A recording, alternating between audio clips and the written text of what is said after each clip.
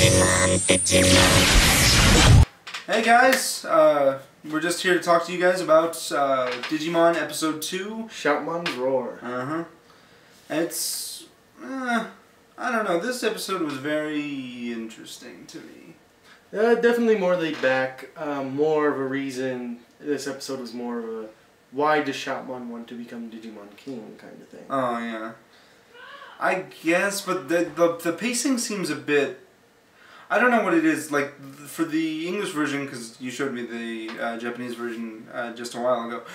For the English version, the pacing seemed a little too quick. And tried to stay the more comedic route. Yeah. And so it just kind of bothered me. Another thing that I didn't like was the fact that, you know, this doesn't really further the story any. I mean, it kind of does, but I don't know, it was very weird. But yeah, there's Cutemon and then there's Doraemon, and like I said, he's a dick in the fuck everybody. But yeah, he just kind of shows up. He's kind of a dick to them at first, and then he just kind of leaves. But as you saw in the vision, the dream in the first episode, he's there. He's part of Crossheart.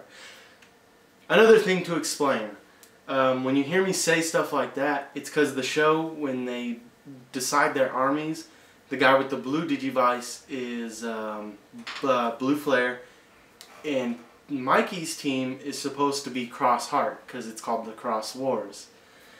I don't know if they're going to change it or if they're going to keep it the same. I don't think they would. But it's more of like a cross your heart kind of thing and hope to die. It's more like a keeping a promise kind of thing. So that's why I thought the name was pretty interesting for them. And I like the name Crossheart. So yeah. But I'm sure they'll change it because it's Fusion now. And I don't think they will, though. Right. Unless they just take something completely out of left field. Right. And put it as the name. But I don't think they'll do that. To say for the episode, as you saw, you know, Mikey was more, he thought becoming Digimon King is just a little thing. It's not really anything that's affecting too badly. But then he realizes, you know, like in the scene in the American version here, you notice that they kind of make it kind of comedic, and it was never meant to be like that. And as I showed him in the Japanese, it was more sentimental. They even played more sentimental music, and Shoutmon's actually hurt, and he's calling them jerks and telling them to go die, and just pissed all in general. And I think that's what the episode kind of lost me, because the pacing really did kind of feel off, because they went for a lot of really weird jokes, and it just every opportunity they would make some sort of joke. It just seemed like it didn't fit the scene. I understood the plot, like how everybody made like a character change and everything, but the whole comedic, you know, after everything dramatic would happen, they would make a joke, and it would kind of ruin the moment. Right. So when you compare it like to the American version to the Japanese version, which one did you like better after watching? I don't have to say I like the Japanese better. Because the tone seems like it, again, because the tone wasn't a very jokey like the American version, the pacing seemed very grounded and consistent. And the characters looked very hurt by it. Yeah. And I love that about watching the Japanese version, just because it doesn't focus around kids. It focuses more around general teenagers and adults. Because Japan, all those kind of people watch anime and stuff. It's not just one person. And I love the music, like I said, when they put it in. Because in the Japanese, there is a very sentimental tone in there. And they play very sad music during that part. You know, to make Shoutmon seem like he's genuinely hurt by this. Yeah. And you know, the message comes across okay in the dub version. It just, you know, it's not consistent, and so it doesn't make it. There's no flow, basically. It's just that, you know, joke, dramatic moment, joke, fight scene, joke. And so, see, that's what I'm saying. When the show gets more dark, I don't want to hear a joke right after it. I want to. So I want it to be a little bit more dramatic. You see what I'm getting at now, but when I say I'm worried about the dub version. Yeah. Because this is what I mean by when I think, though, that they just want to create that funny tone so that when they go hardcore dark, that You know, because I mean, you see Nene now, the girl with the little pigtails. She's a lot darker than what you're seeing now. She becomes a lot darker, and I'll say that now. Okay. And the guy, Blue Flare, I forget his name. I still haven't looked that up. That's gonna get to me. His character is kind of dark in his own way. He's very different, and as you can see, his Greymon's much different too. Yeah. Because Greymon, I was confused about that. I was like, okay, Greymon, what? they showed him during the cross. I'll say that with Mel Bergermon. Yeah. I know what the cross form is, and it actually has a name instead of cross 2. So it's actually pretty cool once people get to see it. Like I said, most people will be like, "Oh, I love that! It's awesome!" And then you're gonna come down and be like, "Oh, kinda." It's not what it used to be. Is what I'll say. And that's what I liked it, and then I didn't like it, and and I love him and his character. And Greymon is actually the core for his Digicross loader. And so it's blue. Yeah, but to explain that, if anybody's read the manga series or anything like that, Greymon's, depending on who's the trainer and where they've grown up, they look different. In one manga series that I got, this guy was a hardcore Digimon trainer. He was very about it, tough guy. So his Greymon looked more dinosaur-like, like horrific, horns and everything everywhere, like huge. And then this other guy who had a Greymon, he was more like the original Greymon that we know from the first season, more cartoony. Right. And he was actually a lot more powerful. It's weird when you think about it. Yeah, it is, but it also kind of makes sense. Right. And then if anybody's seen the 5th season with Geo Greymon, that's an entirely different version of a Greymon. So it actually makes a lot of sense when you think about it. You know, it's depending on how you raise a Digimon is how their evolutions work. Like when Tai tried to force him to Digivolve to Metal Greymon. Oh yeah, the Skull Greymon moment. Exactly. Yeah. So this show does center around a lot of stuff. In this episode, I honestly, even for me, it wasn't one of the best episodes to give character. No. Even for the Japanese version, it really wasn't. But again, like even though I say that the humor wasn't needed, the jokes did work. Yeah, for that moment. I'm not gonna say that that it wasn't funny. It was funny, but it wasn't. It didn't fit. I'll give the dub version one thing. When he throws the dirt at Mad Leomon, he says that we're smarter, and in the Japanese he says because of this. I prefer the we're smarter one. Nice. Cause I like that better. The line was much more catchier, and I just thought it was kind of nice. But you know, Japanese. What are you gonna do? Yeah. And then to finish it off, pretty much the Cross 2. As I told you, you won't see the other version until they get Dorulumon back into the gang, and then they'll go Cross 3 and then Cross 4. I really do want to see that guy coming back. And yes, and the design just looks way too good to waste. I know he's gonna come back, so and then looking forward to that. And then even like as they Digicross more, I notice you notice it in the art. It becomes more detailed too for the cross forms, and I loved it a lot. And the Cross 2 is actually pretty interesting all on its own. Yeah, they call it ×2 in the dub version. Right. So. And sorry if it's because I say it. It's just because of the Japanese version, and it's a totally different language. You got to remember that this aired back in 2011, so right. You've seen this. You've kind of gotten used to talking like that, which is why you keep you're gonna have to get used to calling Teki Mikey. Yes. And that whole thing. Right, and I'm really confused about that too, since you showed me that dubbed episode. I gotta say it now. All right. So far, after watching every episode and everything, the only name change that they've done in this entire show is the main human characters. So far, they've changed all 3 of their names. I was right. The female is Arkari, and I don't remember the guy's name still. They didn't say that entire episode we just watched. Right. But so far, all they changed is the main character. They haven't even changed the freaking Digimon names. I mean, nobody's gonna understand Orochimon. Like, that's why he's a bunch of snakes. If anybody knows what I mean, they see Naruto. I mean, come on. So it's kind of funny when you think about it. Yeah. So, I mean, I'm sorry, it's gonna bug me now. They should have just kept it. I mean, the reason it bothers me is because of what we were given before. Right. There was no name change, except for a couple of things maybe in the first season. Right. But that was only because of, you know, pronunciation more than likely.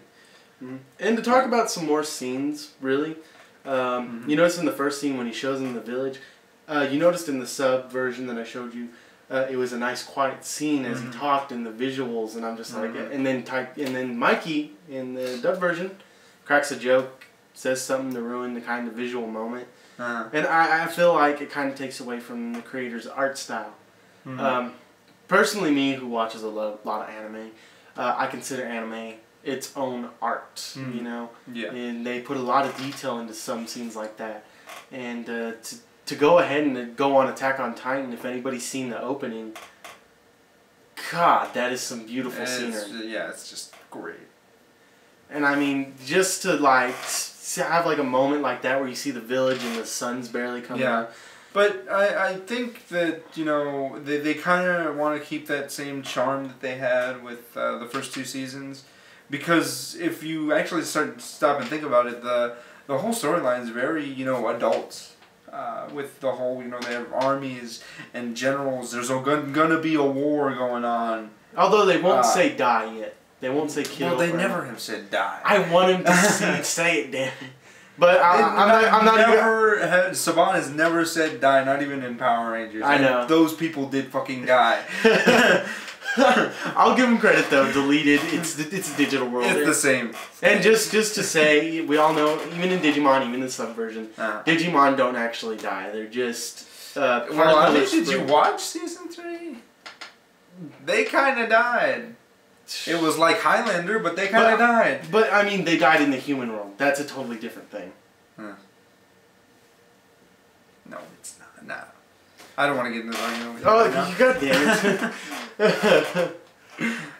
But this episode as a whole, it was mostly why Shoutmon wanted to become king. Yeah, and I like it, you know, for that they actually, you know, I like that Mikey wants to go home because he didn't want to drag his friends into this, so he wants to take them back because he wants to protect them. I really like that it's consistent with his character, and I like how Shoutmon wants to keep him there. I don't like how sitcom-y they make the whole him trying to keep him there on the Rock Hill thing. Yeah. It was so cliche. And really kind of took away from his character, especially when he was like admitting, "I'll never become king." Like he did sound really selfish, which, you know, I think you're supposed to feel that way because now I'm doing it. Damn you! Because Mikey turns his back on him and says, "Well, you know, that's kind of selfish of you," and just walks away. So I think you're supposed to feel like that, but at the same time, it was really, you know, been there, done that. You know what? You know what? Just to show it. I'm gonna find the scene and I'm gonna put it in here right now. The Japanese version. Here you go. お前はこんなに困っている俺を放っておけるのか。そんなに困ってるのか。ああ、困ってる。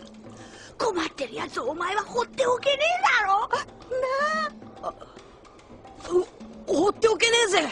そうだろ。それでこそ大気だ。ダメよ大気。なんだよあかりまで。情に流されるのがあんたの悪い癖。うるせえ。外野は黙ってろ。何が外野よ。頼む大気。この通りだ。俺をデジモンキングにしてくれるのはお前だけなんだ。頼む。キングになるってそれだけか。それだけってどういうことだよ。それはお前の夢だろ。自分で勝手に叶えろよ。ほらちゃんと手拭いてよね。おうサンキュー。お前がいなきゃ俺たちはまたやられちまうんだよ。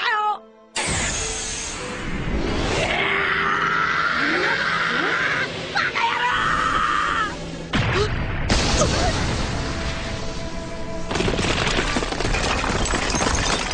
そうだ。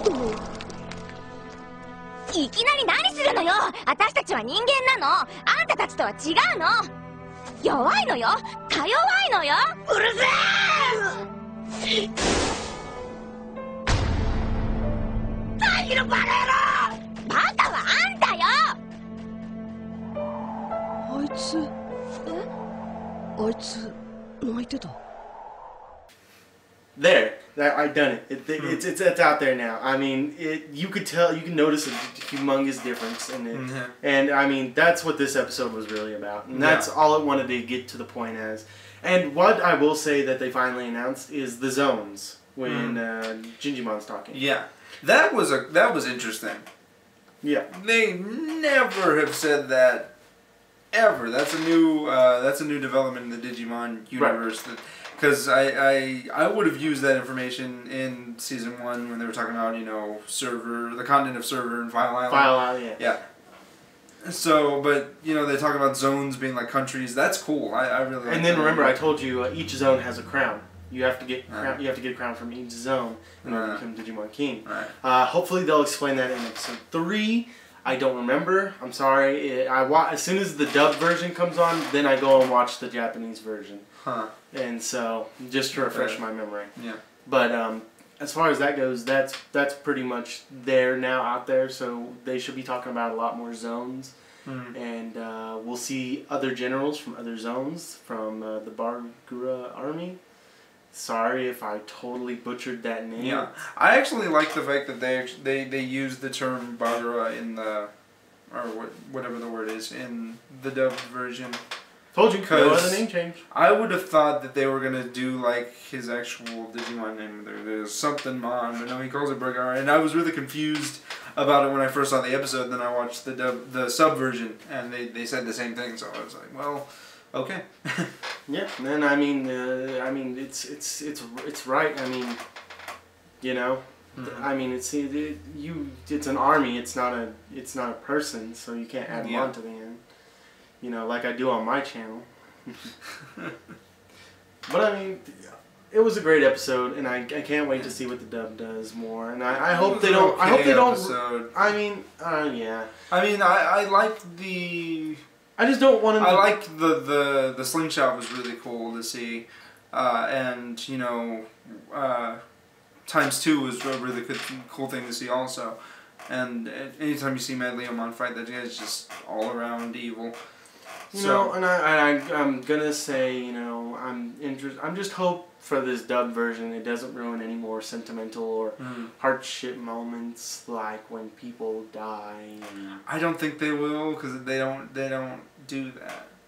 They don't make a joke after people just up and die. I mean, I'm telling you, this series gets really bad further along. Well, I mean, I guess we'll see what they do, because it's too soon to tell. But as far as this episode goes, I could have used a little less humor.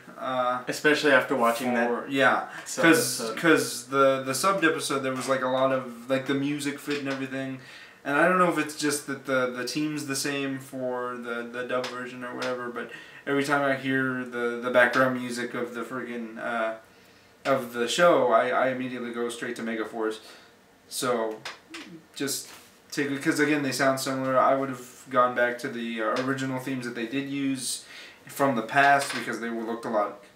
I mean, there were a lot more moments where they would fit better, I think. So I mean, that's just my opinion on it. Right. I mean, and if you guys want to check out those subbed episodes, they are on Crunchyroll.com. Look for Digimon Cross Wars, and you could more than welcome to watch all of them, or just keep up with the show as you will go along, like I'm going to do, and take what you think would have been. What would you think would have been better for each one of them personally? Yeah. If you guys want any questions from me, you can go ahead and hit me up at the My Friends I Hate channel.